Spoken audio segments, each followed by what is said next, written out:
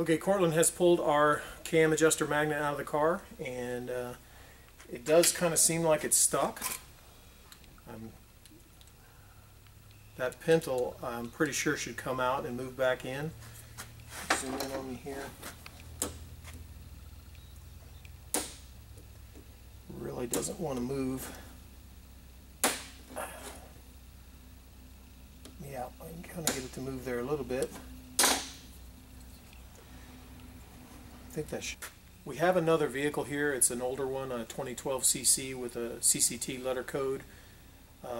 This one obviously is a later one, a 2015, but they're very, very similar, and maybe that other one will work in place of this one, or maybe we can at least see that, or maybe we can at least demonstrate on the video that it will how a free one looks.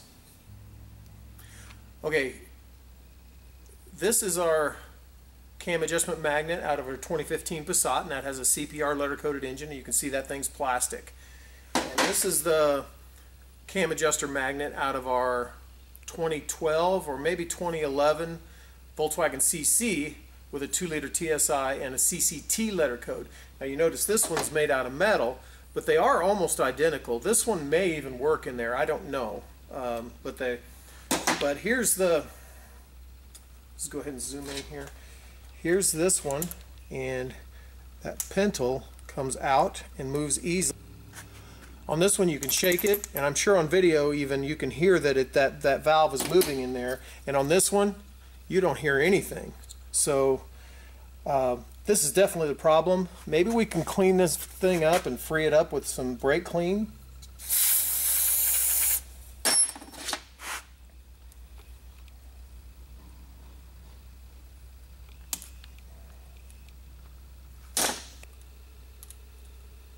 Get some compressed air. Hang on just a second. Oh, it's right here.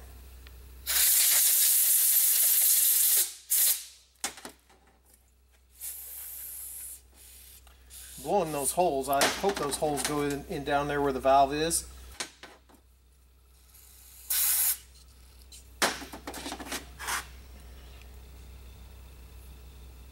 Oh yeah, it's moving.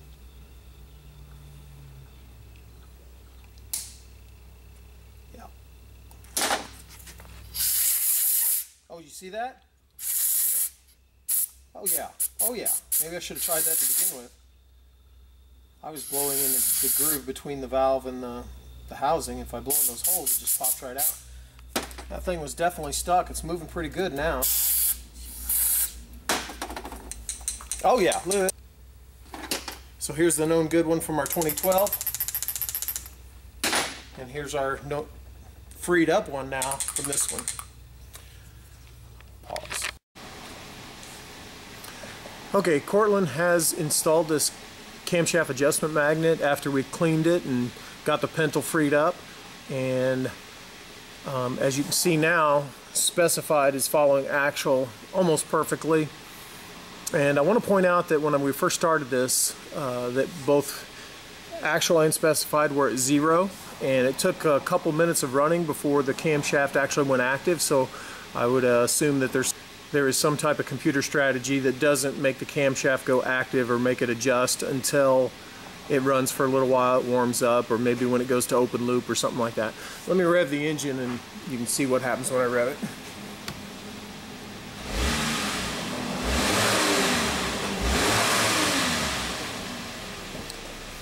I guess we can do a quick graph, see what it looks like on the graph.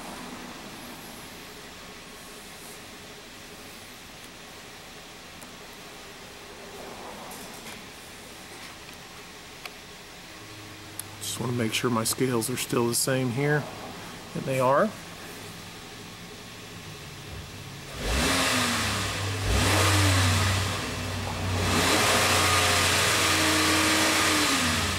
And you can see the green line is following the red.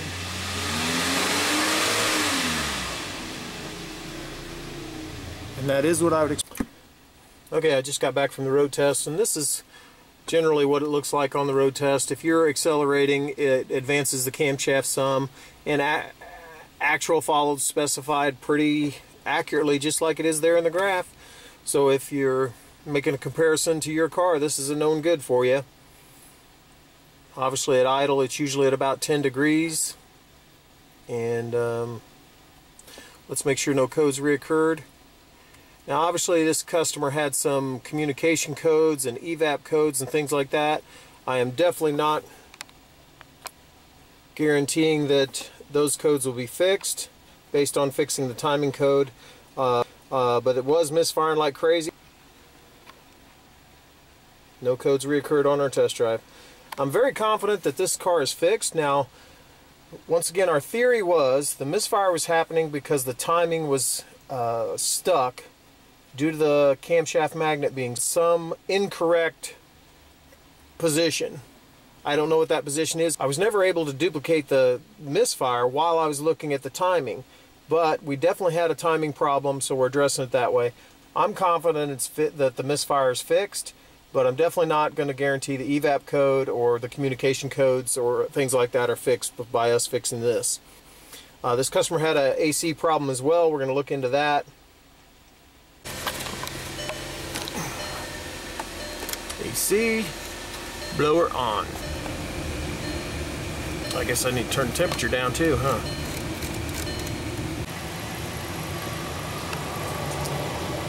Okay, about 1 degree colder, and it's going to start freezing. We have received our new part. And there's the part number right there. And we'll be installing it.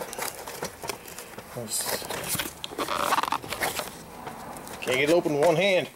I'm not using my knee.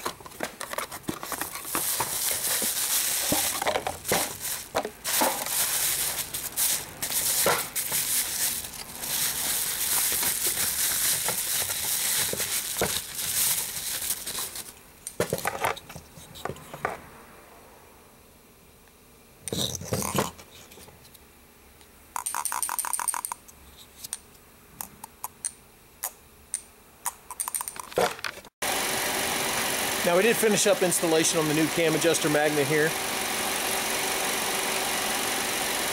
Got a dream catcher here. Okay, I called the customer and talked to them about the problem on this, and I offered them a repair of just cleaning the cam adjuster magnet, and obviously I'm not going to warranty that that's going to be a permanent repair. It could be a temporary repair. And the cost of the cam adjuster magnet was only like $70, and it was, you know, it's super easy to put on, so the labor's cheap. So they elected to go ahead and change it. Obviously the original one was working really well after we cleaned it, so may have been okay, maybe not. And we did receive the new part and put it on. I didn't take any more graphs or take any more video because you already saw a good working one with the cam adjuster magnet that we cleaned, and it was working fine. So obviously there may have been more diagnosing that we needed to do on this, but I think cleaning it, as easy as that thing is to get off, cleaning it and blowing through it and getting it freed up, checking to see if it's stuck and getting it freed up, is really the way to go if you have this type of problem. We could have checked power and ground and scoped the ground side of the cam adjustment magnet. And I want to call that thing a solenoid so bad, but that is what it is. Okay, it's a solenoid. Why do I have to call it a cam adjuster magnet and change all my terminology when that's what a solenoid does? It's a magnetic thing that moves a pintle. Okay, anyway, moving on. Obviously there's more checks we could have done. We could have checked power and ground at that cam adjuster magnet. We could have scoped the ground side of the cam adjuster magnet in order to make sure that the computer was commanding it to move. We could have put a scope on the cam sensor and compared it to the crank sensor to see if they correlated and look at a known good pattern. We also could have jumped ground to the cam position magnet to see if it changed the scope waveform when on the cam crank correlation. I mentioned that I saw Ivan from Pine Hollow Auto Diagnostics diagnose and fix this same problem. I'll reference his video here up in the corner. But if you'd like to donate to the continued production of these videos, visit my website at www.kansascitytdi.com. Find the donate icon. Don't forget to click like and subscribe. And if you enjoyed watching this video, here's another cool video you can watch. Or check out this one right here. And don't forget to subscribe.